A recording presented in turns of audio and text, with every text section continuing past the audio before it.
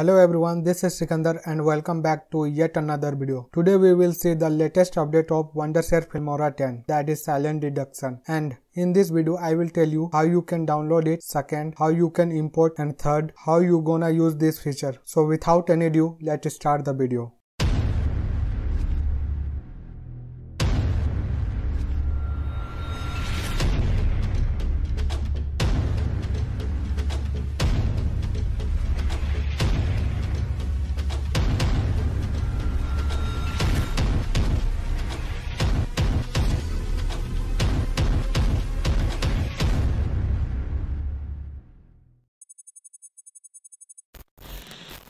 Alright, before I start, let me tell you that yes, it is the feature of Filmora 10, but you don't get it with your subscription plan, means you have to buy this feature. First, how to download. To download, you can click on the link which I have given in description box. Once you come here, you will see a monthly plan of $5.99, which is automatic renewable with anytime cancellation. And if you want to see how it works, then you can use a free trial, but you can't export it to local file. Just you can experience how it works. Second, how to import.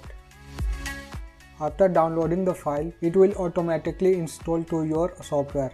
And when you will open the software, then on toolbar you will find the option of silent deduction. Third, how to use it. First, import a video, then right click on a clip or tab on silent deduction button on toolbar.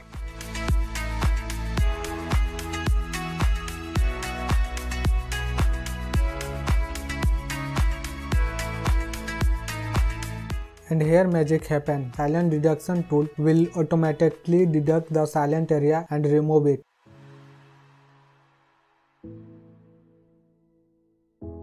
Then you get more 3 parameters for silent deduction. First, threshold, second, minimum silence, and third, increase buffer. For threshold, 25% is good enough. Minimum silence ensure to have less silent duration. Increase buffer ensure to have low surrounding part. Once you done with parameter, then click start.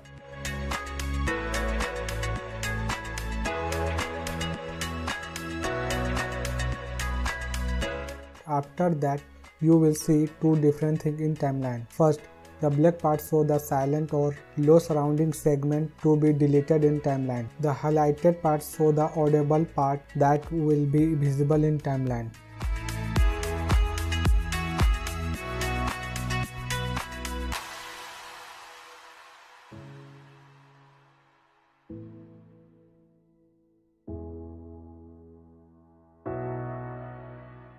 Then you can preview and check it. If everything is fine, then you can export it.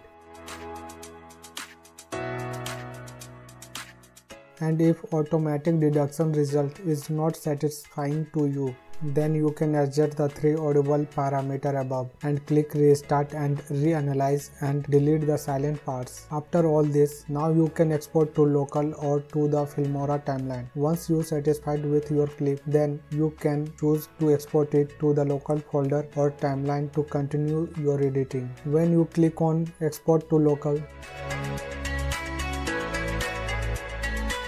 then you get the option of name file, export file location, and last resolution setting. And when you click on export, then you get a file of MP4 without silent and low surrounding segment.